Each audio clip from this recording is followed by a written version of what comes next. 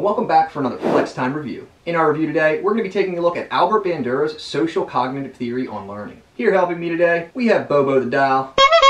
Bobo's a pretty important guy, and you will see why in just a second. As always, if you would like to follow along with this video, there is a link in the description box that will bring you to a worksheet that goes along with the video. With that being said, let's get started. If you have been following these Flex Time videos in order, as of right now we have discussed two types of learning, both operant and classical conditioning. We saw that conditioning does fall under the behavioral school of psychology, where psychologists only analyze observable behaviors and completely disregard any cognitive components. So things like thoughts and feelings. One of our most prominent behavioral psychologists, B.F. Skinner, went as far as stating that cognitive sciences is the downfall to psychology. Skinner made this statement in front of 1,000 friends and colleagues when being awarded the APA citation for outstanding lifetime contribution to psychology. Even with Skinner's pure disdain for the cognitive sciences, the perspective was still able to flourish, being one of the most recognized fields in psychology today. At the start of his career, psychologist Albert Bandura studied observable behaviors just like Skinner did. However, after several research studies and experiments, Bandura has since switched to a total cognitive approach. Bandura still does agree with behaviorists with the fact that behaviors can still be learned through operant and classical conditioning, but Bandura believes that several cognitive processes occur during this learning that may impact our behavior, specifically through observation. Now, observational learning is going to be just what it sounds like, learning by observing others. It makes perfect sense. I'm actually going to give you a sports example here. Let's say I want to learn a new soccer move, so I go onto YouTube and I type in Cristiano Ronaldo cool soccer moves. I watch the video a couple times until I think I have it down, and then I go outside and try to repeat this behavior.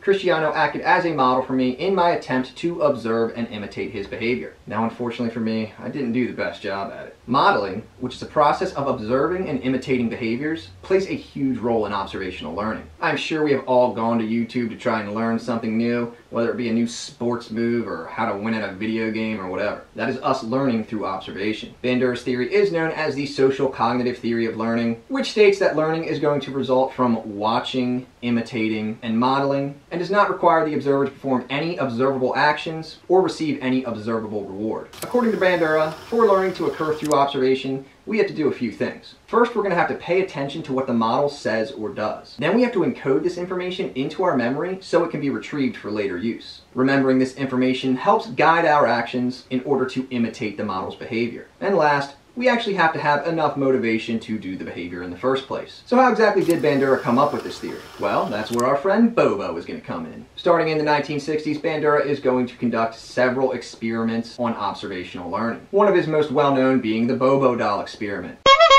The goal being to see if aggression can be acquired through observation and imitation. The sample used for the study was 36 boys and 36 girls from the Stanford University Nursery School, all aged from 3 to 6. During the experiment, children were individually brought into a room with a bunch of toys. The kids could be part of one of 3 groups. On the board you can see exactly how the experimental design was set up. We have 72 children in total, and they were broken down into 3 equal groups. We have 24 kids who were used as a control group. They were not provided with a model to observe. Another 24 kids were exposed to a non-aggressive male or female model who played in a quiet manner in the corner of the room for about 10 minutes. And our last group of 24 kids was exposed to an aggressive male or female model who viciously assaulted our Bobo doll for the 10 minutes. This first stage was considered the modeling stage. Once the modeling stage was complete, all children in the study were individually taken to another room that had some of the best toys of the time. However, children were only given 2 minutes to play with the toys in this room. The purpose of stage 2 was to build up the frustration level among the kids. For our last stage, the children were brought to a room that had a mixture of aggressive and non-aggressive toys. The non-aggressive toys being things such as crowns, papers, dolls, stuffed animals, toy cars, while the aggressive items were a tetherball with a face painted on it, a dart gun, a mallet, and most importantly, our Bobo doll. Each child was given 20 minutes to play in the room. During this time, experimenters rated each kid's level of aggressiveness as they observed through a one-sided mirror. The results of Bandura's experiment allowed him to come to several conclusions about how we learn through observation. We see that children who observed aggressive behavior made far more imitative aggressive responses compared to those who were in the non-aggressive model group or the control group. We also saw that boys were more likely to imitate same-sex models over girls, and boys also showed to imitate more physical aggression over girls. As I mentioned, these findings confirmed Bandura's social cognitive theory of learning, which was published in 1977 as a result of the Bobo doll experiment. Another psychological concept that Bandura came up with as a result of his experiments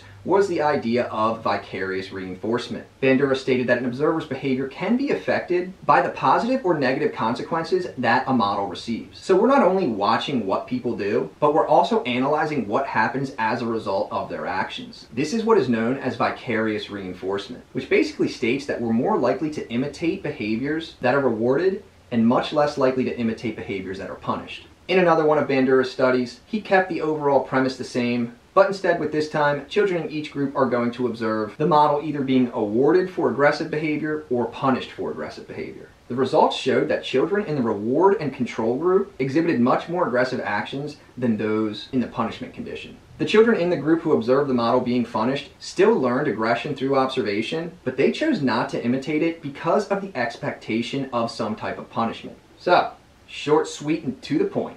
There you have Bandura's Bobo the doll experiment. And as you saw, poor Bobo over here has been through a lot. So how about we give Bobo a big round of applause. You go, Bobo. Anyways, that does it for me.